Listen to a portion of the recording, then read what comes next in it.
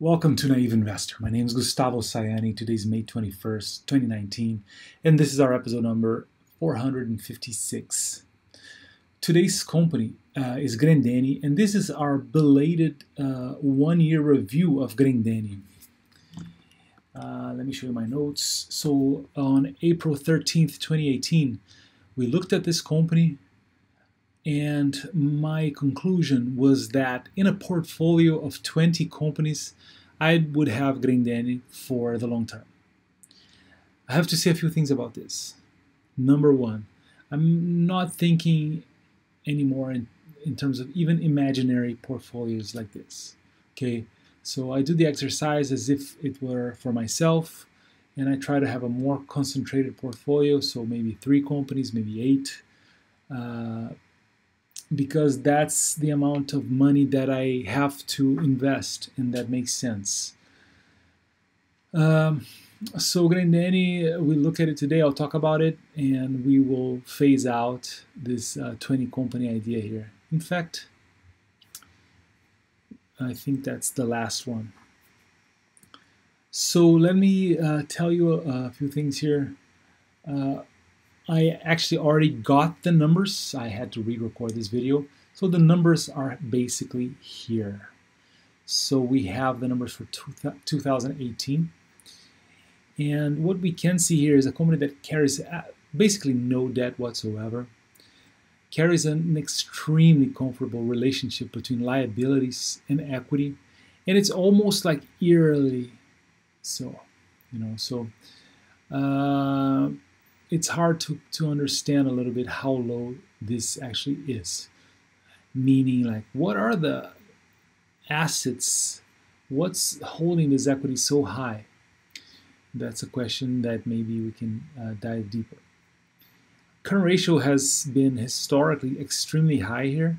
So ended the year at basically 8 times. So they're holding 8 times as much cash for the short term as they estimate they will need.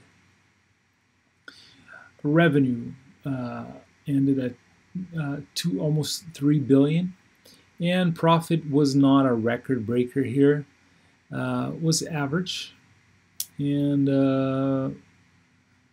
free cash flow was kind of average. And I mean, they post solid results, solid earnings year in and year out. As for 2019, I did take the numbers, the basic numbers here, and they had a far worse quarter than is typical, and this even made news. It was commented about in financing circles. It's just one quarter, so I mean, it remains to be seen if this is any kind of trend.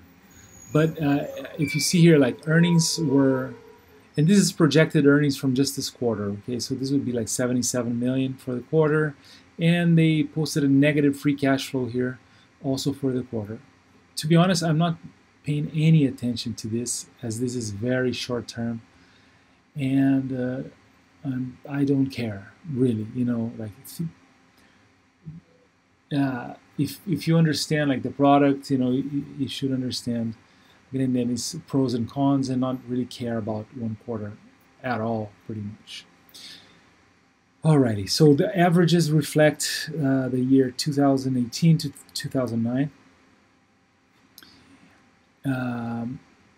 And the price dropped to 6.4 billion here.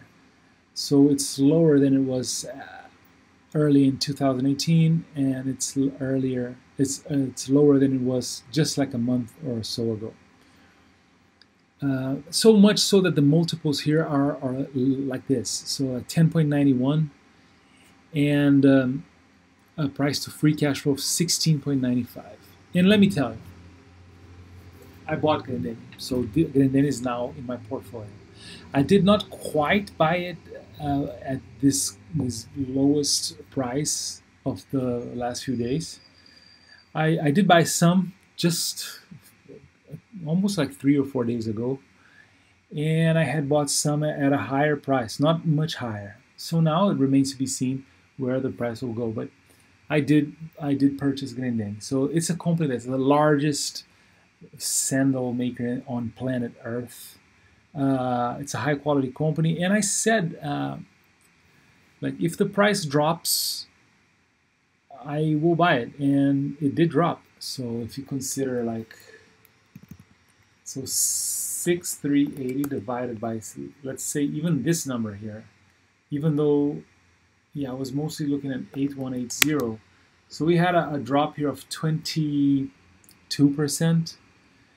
So to me, Grendene became an interesting company.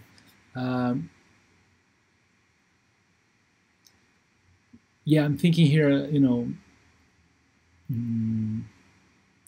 yeah, it's always possible that some other company drops to, extremely low valuations, and I might, leave Grendene. But typically, like I said, I buy companies for 5 to 10 years. So that's the plan for Grendene. So with that said, what we can do here is I will move this to reviewed. So today, market cap 6,380. I could look at Grendene's. Yeah, leave it here. 7.07. Yeah, I just wanted to look at the stock price. This got split. First year, 2017, 2018, would have in a portfolio of 20 companies. Second year, had purchased stock. All right. So basically, this is kind of the portfolio here.